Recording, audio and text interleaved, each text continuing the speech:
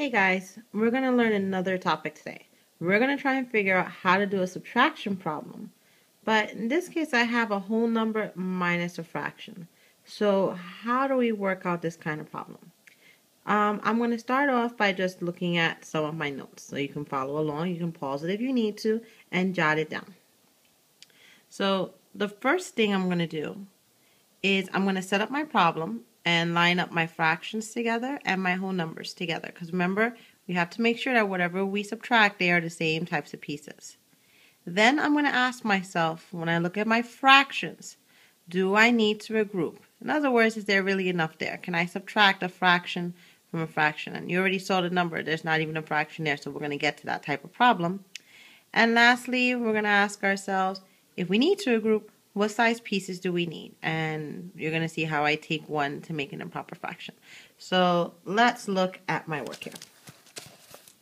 So I have 3 and 1/5. Let's just line that up vertically. And I'm going to put my whole numbers together and put my 4/5 together. So I want my whole numbers together and my fractions to be together. And you already notice I don't have anything here. So I can't really subtract anything, nothing minus 4/5. I'm not allowed to do that. I know some kids sometimes just put 4/5 here, but that doesn't make any sense because you can't say nothing minus 4/5 equals 4/5. So instead, what I'm going to do is ask the question, do I have enough to subtract? And obviously no, because there's nothing. So I'm going to borrow 1 from here. I'm just going to take 1 away. And kind of imagine it's like if you had to take a cookie or something and you had to share it with some friends, you would just break it into pieces. So I'm going to take that 1 piece of cookie and I'm going to break it into pieces. So what size pieces do I need? I need fifths.